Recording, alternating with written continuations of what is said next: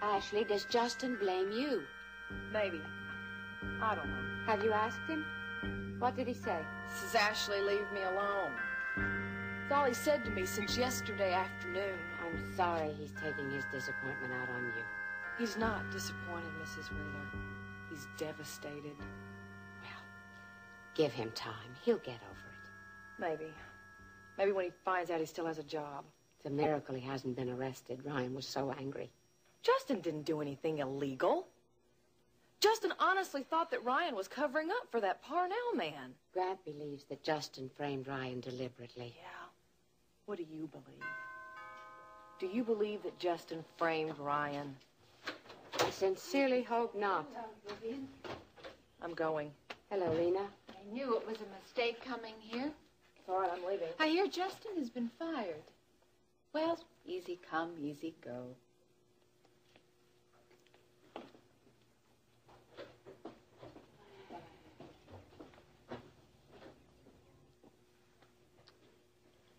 I don't know what to say to you. You warned me, and I wouldn't listen. I said if I were wrong about Ryan, I would apologize.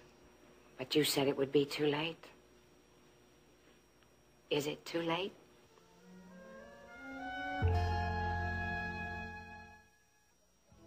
So, have you signed the lease on the store?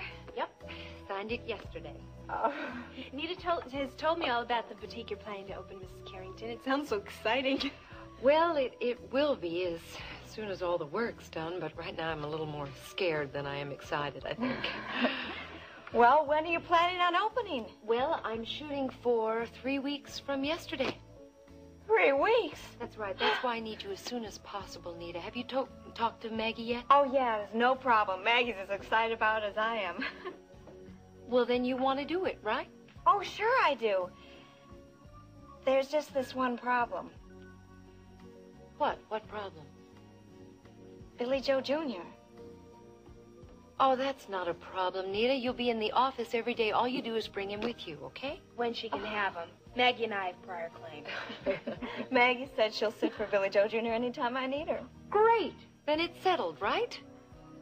Yeah, I guess so. Well, when should I start working? Well, as a matter of fact, right now, I can't decide on these 2 swatches for the wall. Is it all right if I look too? Oh, sure, of course.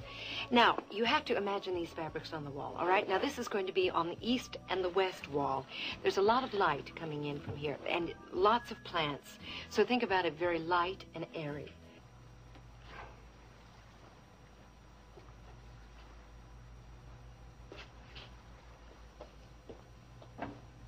Hey, Lou. Where does this order go? Well, I don't know. Frankie was working on it. Film transfer to cassettes? Yeah. Carrington. Must be for Elliot. I'm going that way. I'll take it to him. Where is my maid of honor? Is she ready? She's gone down the street to talk to Iris. Maybe you can get Ryan to talk to Iris, too. You, haven't talked to her yet? No, I have nothing to say to Iris. But she's got a lot to say to you. Well, I just don't want to hear what she has to say. Well, Ryan, you certainly have a right to be angry, but it might be better just to let her apologize and then forget about it. Ryan, maybe you should talk to her. I'll tell you who I would like to talk to, and that's Dennis. I just can't understand that sudden turnaround of his. No, I can't either. Well, maybe Rena can find something out from Iris. I swore I'd never speak to you again. I can't blame you. I did a terrible thing. I'm absolutely mortified by my behavior. Why? Because you were publicly embarrassed? No. Because I allowed my anger to poison my mind against an innocent man. A man I almost destroyed in the process. And I lost a friendship which has always meant a great deal to me. I was so consumed with anger at Alex's death that I couldn't offer you any comfort when Max died. I'm truly sorry for that, Rena. Iris. You tried to help your friend Ryan, and you tried to help me, and I turned you away. I don't deserve your forgiveness, but I must ask for it. Your friendship is very important to me. And what about your friendship to Justin? Oh, I don't know. Perhaps he did frame Ryan. He did, Iris. Unfortunately, I was so determined to find fault with Ryan that I would have believed Justin no matter what he said. It's all my fault. Not entirely. Ashley was singing the praises of Justin. Poor Ashley. Poor Ashley. She's caught in the middle. She loves Justin. She wants him to be happy, to succeed. I'm sure she does. She always had serious reservations about Ryan's guilt. She was very much opposed to his being ousted as president. I'm sorry, Iris. I find that very difficult to believe. It's true. She ended up supporting Justin, though, didn't she? Like I said, she loves him. If she can't help him now, Justin will dump her, you know. No. He believes she's going to have his child. Isn't she? She's trying, but... Rena, do you think Ryan can recover from this? Yes, I think so. In time. I've lost Alex and Ryan, and now you. Oh, Rena, what have I done?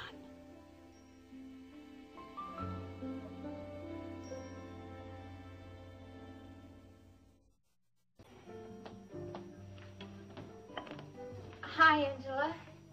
Nita. Where's Aunt Maggie? She's upstairs with the baby. Did you just come from the hospital? Yes. How's Joe Foster doing? Well, the doctors say he's going to be all right. They've got the infection under control. Infection? From the bullet. He's lucky it didn't do more damage.